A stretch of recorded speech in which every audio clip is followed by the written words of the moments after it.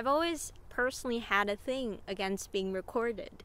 And I think for the longest of time, I've managed to go by without really any footage or pictures of myself.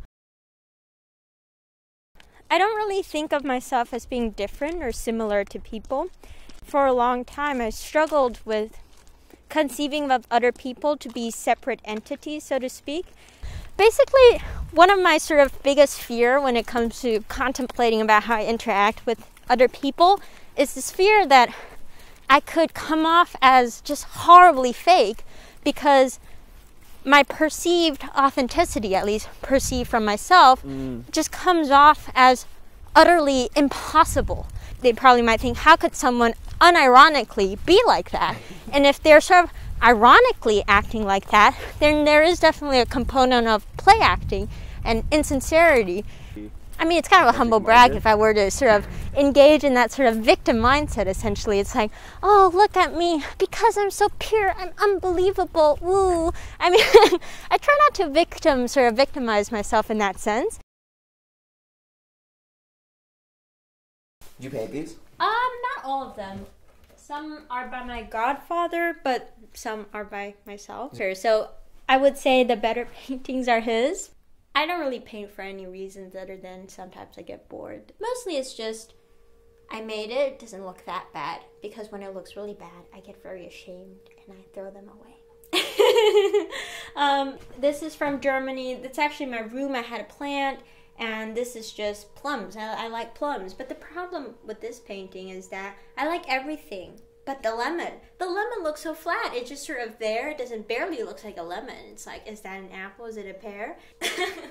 And then that one with like a bottle and similar setup of 3 apple-like thing with a less apple-like thing, I really didn't like it. So that's why I didn't even bother finishing.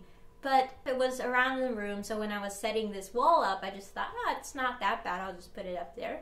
But essentially, so that face and that bathing lady, I did that sometime sophomore year. But everything else is by my godfather. And the only painting that's a painting, sort of in his eyes, would be the one on the left. That is a proper painting. But the other ones I have over there he was just teaching me how to paint. So he basically, I think he maybe found a Velasquez painting and he took out the canvas and he said, this is how you do it. So he took out a pen or, a paintbrush and he just laid it out. And I think he painted both of these probably in like 20, 30 minutes. It's a fond memory, and quite frankly, even as sort of sketch work, it's pretty good.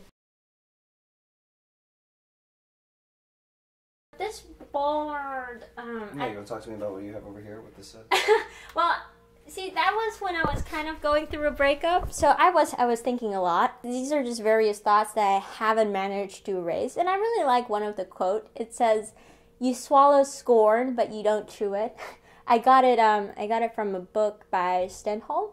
I don't agree with it, but I like the sound of it. It's a funny thought.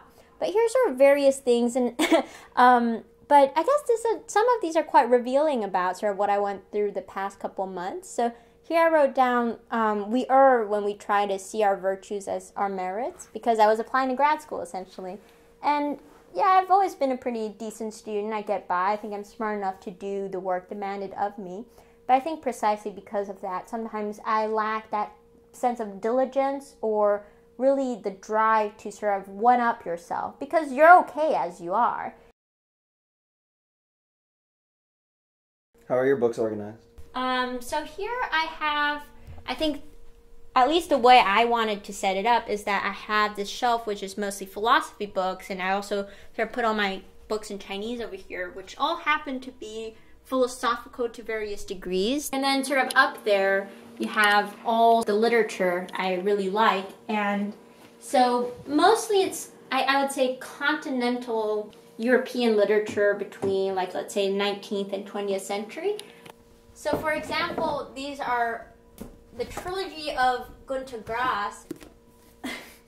So my impression of German writers, I think, is mostly informed by, let's say, someone like Thomas Mann. I was a big fan of him. I read a lot of his books. I tried to have read most of his major works. I think at this point I've only skipped Joseph and the Three Brothers. But that's sort of my impression of German writers, sort of very level-headed, you know, they could be humorous, they could be at times sentimental, but there's always a sense of clarity throughout their text in such a way that you find the language really crisp in a somewhat logical way. Okay, here's what I want to do. Bring those books with you. Bring whatever books you want to talk about with you. Okay.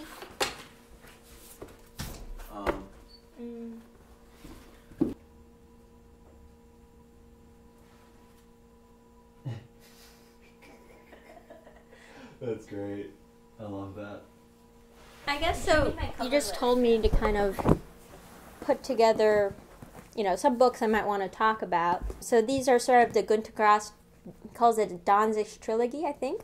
And then there's sort of these books of Thomas Mann that kind of, I wouldn't say started everything, but I read them relatively, I think, early on. Then sort of there's this book that was really fascinating. It was by Elias Canetti, and this is the only work of, let's say, novelistic fiction he ever worked on. But it's a novel of his that I found to be tremendously interesting, and sort of the quote that I wrote down, which I must have been really fond of, was that no mortal man is worth his weight in books. I don't part with them very easily, but it's sort of my volume of Marcel Proust that I sort of, I think it's 6 or 7 volumes, but it's all meant to be one book essentially. But he's just really known for his stream of consciousness style as well as sort of, I mean, at least that's what people know him for. It's like, oh, In Search of Lost Time, stream of consciousness. It is really quite psychological, this concept of a stream of consciousness. It's sort of recollecting and having really long and somewhat intricate sentence structures just because one's thought, in a sense, never ends. It never begins and it kind of never ends. So that's sort of how I see it. It's a very anthropomorphic stream of consciousness.